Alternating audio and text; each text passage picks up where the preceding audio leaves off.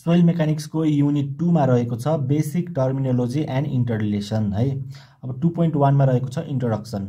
Soil is a complex material consisting of mixture of solid particles and void है। Soil भनेको चाहिँ के हो त? Mixture of solid particles and void. अब यो भोइड भनेको चाहिँ हेर्नु त यहाँनिर the भोइड्स may content only air, only water or both water and air है। भोइडमा चाहिँ के त? एयर मात्र पनि हुन सक्यो, त्यसैगरी वाटर मात्र पनि हुन सक्यो, एयर र वाटर दुईटै पनि हुन सक्यो है। सोलिड पार्टिकल्स त भइहाल्यो, अनि यो सँगै कि त एयर मात्र भयो, कि त वाटर मात्र भयो, कि त एयर र वाटर दुईटै भयो है। So soil is a मल्टिफेज material भनेको छ। अब यहाँ फिगरमा हेर्नु त, यो भनेको हाम्रो सोलिड पार्टिकल भयो, अनि यो जुन यो स्पेस छ यो भनेको हाम्रो एयर भयो, त्यसैगरी जुन यो डट डट छ यो भनेको हाम्रो वाटर भयो है। सिम्पल फिगर मात्र हो यो सोइलको है। त्यसैगरी 2.2 मा रहेको छ फेज डायग्राम। यहाँ हेरौँ अब।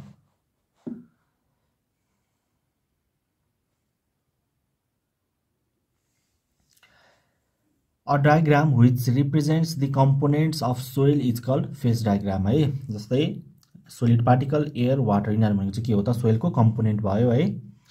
त्यसैगरी if soil contents only two materials, दुईटा मेटेरियल है, कि त सोलिड एन्ड एयर, कि त सोलिड एन्ड वाटर है। सोलिड चाहिँ हुन्छ नै हुन्छ है। त्यसैगरी अनि कि त सोलिड एन्ड एयर, कि त solid and water, then such diagram are called two phase diagram है त। दुईटा मेटेरियल कन्टेन्ट गर्यो भने के हुने भयो त? हाम्रो टू फेज डायग्राम हुने भयो। It represents either dry or completely saturated soil है त। अब यो ड्राई भनेको चाहिँ सोलिड एन्ड एयर भएको केसमा ड्राई हुने भयो। त्यसैगरी कम्प्लिटली स्याचुरेटेड सोइल चाहिँ कुन केसमा हुने भयो त? सोलिड एन्ड वाटरको केसमा चाहिँ कम्प्लिटली स्याचुरेटेड हुने भयो है।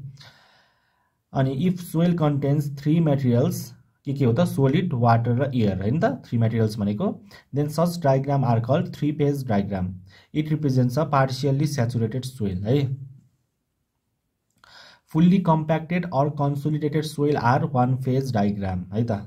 फुल्ली कम्प्याक्टेड अथवा फुल्ली कन्सोलिडेटेड भनेपछि के हुने भयो त? एयर पनि फुल्ली कम्प्याक्ट भनेपछि के हुने भयो त? एयर सबै निक्लिने भयो हैन। अनि त्यसैगरी फुल्ली कन्सोलिडेटेड भनेपछि वाटर सबै निक्लिने भयो भनेपछि त्यहाँ बाँकी रह्यो के त? सोलिड पार्टिकल मात्रै बाँकी रह्यो भनेपछि त्यो भनेको चाहिँ हाम्रो वान फेज डायग्राम हुने भयो है। हैन त? वान फेज डायग्राम भनेको सोलिड पार्टिकल मात्रै हुने भयो।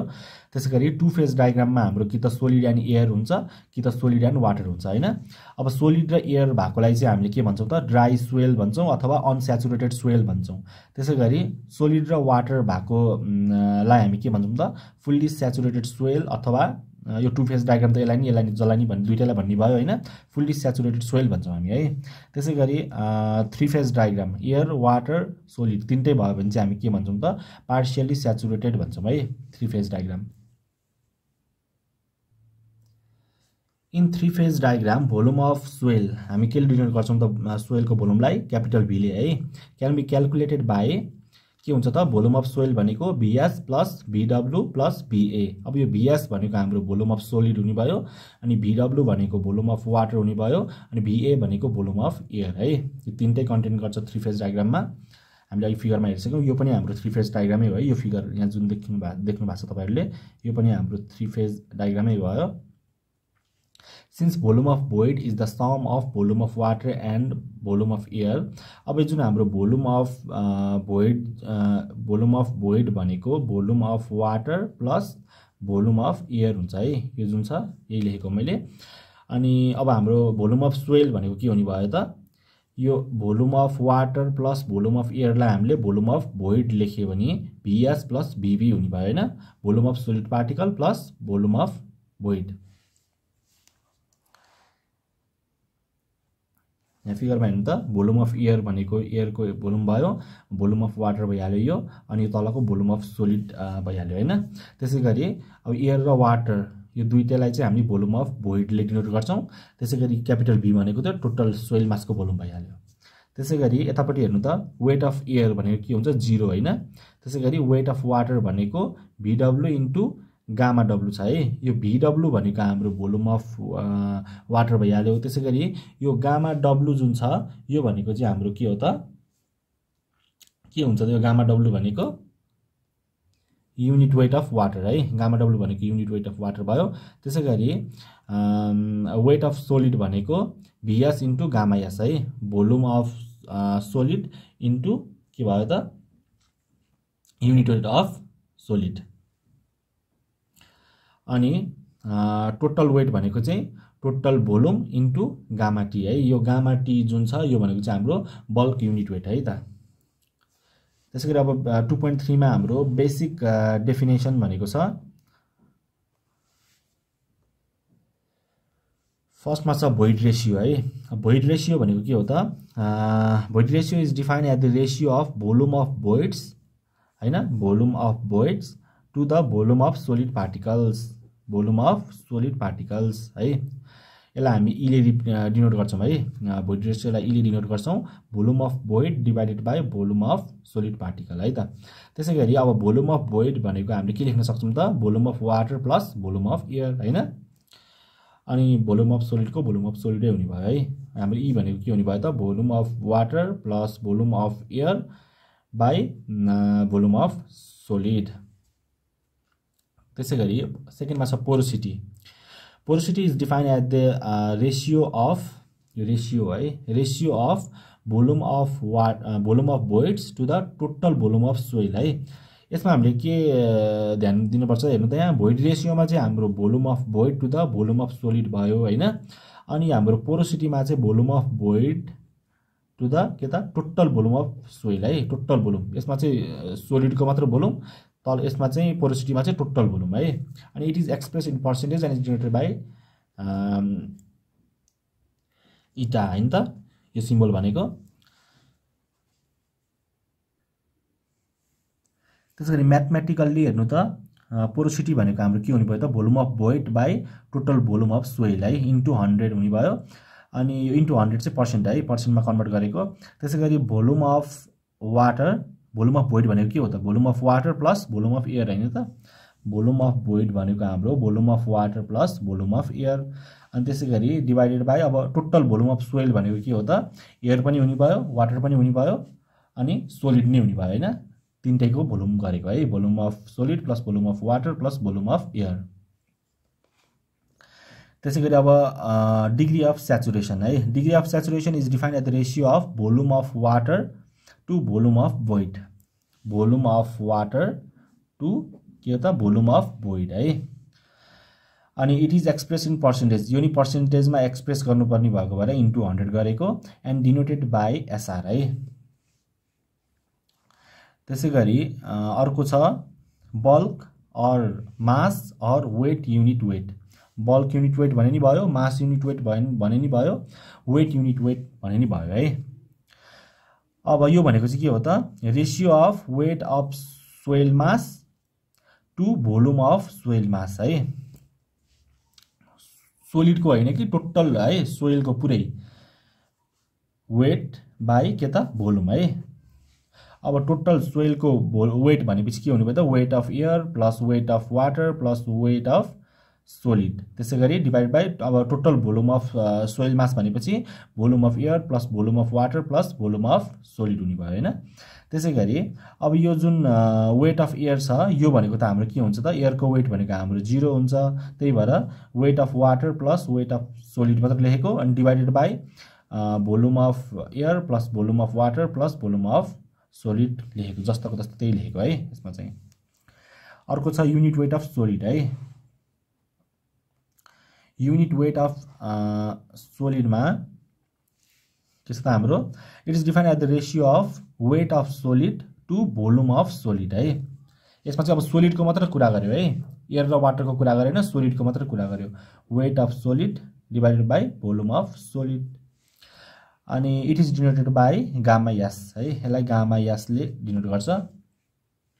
त्यसैगरी युनिट वेट अफ वाटर भनेको चाहिँ के भयो त? अब weight of water by volume of water है, यसलाई के डिनोट गर्ने भयो त? गामा डब्लुले। हेर्नु है, युनिट वेट अफ सोलिड भन्दा gamma Ashleigh, unit weight of water भन्दा गामा डब्लुले। त्यसैगरी अर्को छ हाम्रो ड्राई युनिट वेट। यो भनेको चाहिँ हाम्रो के हो त? Weight of solid to total volume है। अब यो चाहिँ यो जस्तो हुँदैन, यो चाहिँ के हो त? अब वेट अफ सोलिड हैन। अब यसमा त हाम्रो के थियो युनिट वेट अफ सोलिड भन्दाखेरि weight of solid by volume of solid हैन। त्यसैगरी युनिट वेट अफ वाटर भन्दाखेरि weight of water by volume of water. त्यसैगरी अब ड्राई युनिट वेटमा चाहिँ हाम्रो के हुन्छ त weight of solid divided by total volume है, भी क्यापिटल भी है, टोटल भोल्युम त्यही लेखेको छ है, गामा डी भनेको डब्ल्युएस बाइ भी। त्यसैगरी अर्को छ saturated unit weight. It is the bulk unit weight when soil is fully saturated है त। It is denoted by gamma स्याट। Mathematically के हुने भयो त गामा स्याट भनेको डब्लु स्याट बाइ भी लेख्नु पर्यो हामीले है। हामीले बल्क युनिट वेटमा के गर्दियौँ त total weight by total volume गरेका थियौँ हैन। अनि हाम्रो के भनेको छ it is the bulk unit weight. यो स्याचुरेटेड युनिट वेट भनेको पनि हाम्रो बल्क युनिट वेटै हो, तर के त सोइल चाहिँ फुल्ली स्याचुरेटेड छ भनेको है। त्यही भएर यो डब्लुमा स्याट यो लेखेको चाहिँ स्याचुरेटेड है, वेट स्याचुरेटेड वेट भनेको है। त्यसैगरी सबमर्ज युनिट वेट भनेको चाहिँ it is the ratio of submerge weight of soil to total volume. अब यो भनेको चाहिँ गामा सब भनेको हाम्रो यहाँ हेर्नु त के हुने भयो त यसलाई गामा सबले डिनोट गरिन्छ है यो सबमर्ज युनिट वेटलाई। अब गामा सब भनेको हाम्रो saturated weight minus volume into gamma W है, saturated weight minus volume into gamma W divided by total volume है।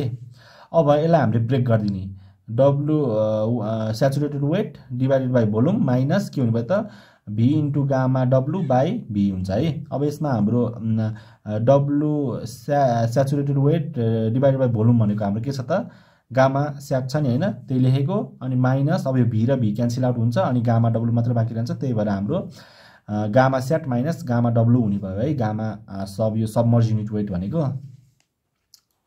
र अर्को छ अब density. Density is defined as mass per unit volume. It is denoted by रो है, रोले denote गर्छ। मास per unit volume भयो, मास हामी वेट भइहाल्यो हैन। वेट बाइ मास भनेको के हो त यहाँ हेर्नु त डब्लु इक्वल्स टु एमजी हुन्छ हैन। भनेपछि एम भनेको हाम्रो डब्लु बाइ जी हुने भयो, त्यही लेखेको डब्लु बाइ जी। अनि भी जस्ताको तस्तै यही भइहाल्यो। अनि इक्वल्स टु के गरेको अब यहाँनिर डब्लु बाइ भी लेखेको अनि जीलाई चाहिँ यतापट्टि लेखिदिएको इन्टु 1 बाइ जी लेखेको यो है। अनि अब यहाँ हेर्नु त यहाँ जुन छ डब्लु बाइ भी छ यो जुन यो भनेको के हो त हाम्रो total weight by total volume हो है, total weight by total volume. यो भनेको हाम्रो के हो त बल्क युनिट वेट हैन त, bulk unit weight gamma T हैन त बल्क युनिट वेट भनेको। त्यही गामा टी अनि डिभाइडेड बाइ जी जस्ताको जस्तै लेखेको है। त्यसैगरी अर्को छ water content. Water content is defined as the ratio of mass of water to mass of solid है त, mass of water divided by mass of solid. It is denoted by W. It is express in percentage है into त्यही भएर 100 गरेको। अनि अर्को छ air content. Air content is defined as the ratio of volume of air to volume of void है। Air content भनेको चाहिँ हाम्रो volume of air divided by के भयो त भोल्युम अफ भोइड हुने भयो है। अनि it is denoted by AC अनि यही भइहाल्यो है भिए बाइ भिबी है त। त्यसैगरी अर्को छ percentage of air भोइड्स। It is defined at the ratio of volume of air to total volume है। पर्सेन्टेज अफ एयर भोइड्स भनेको चाहिँ के हो त volume of air divided by total volume है क्यापिटल बी। अनि when soil is saturated both air content and percentage air भोइड्स are 0 that is भिए equals to 0 है त। सोइल स्याचुरेटेड भएको बेला त हाम्रो एयर कन्टेन्ट नै हुन्न, त्यसले गर्दाखेरि हाम्रो भिए भनेको 0 हुने भइहाल्यो। अब लास्टमा छ हाम्रो specific gravity of solids. It is defined at the ratio of unit weight of solid to the unit weight of water. यहाँ 2 हुन्छ है, to unit weight of water at 4 degree Celsius है। युनिट वेट अफ सोलिड भनेको gamma S, त्यसै गरी unit weight of water भनेको gamma W है। अनि it is denoted by capital जी अनि यही भइहाल्यो। अब नोटमा यहाँ फर वाटरको लागि हेर्नु त रो डब्लु भनेको 1000 केजी पर मिटर क्युब हैन। त्यसै गरी यो भनेको के हो त डेन्सिटी अफ वाटर है, डेन्सिटी अफ वाटर भनेको 1000 केजी पर मिटर क्युब। अनि युनिट वेट अफ वाटर भनेको 9.81 किलोन्युटन पर मिटर क्युब है त। अब बेसिक टर्मिनोलोजीहरू चाहिँ यति नै हो हैन। अब इन्टररिलेसन चाहिँ म अर्को भिडियोमा लिएर आउँछु है त।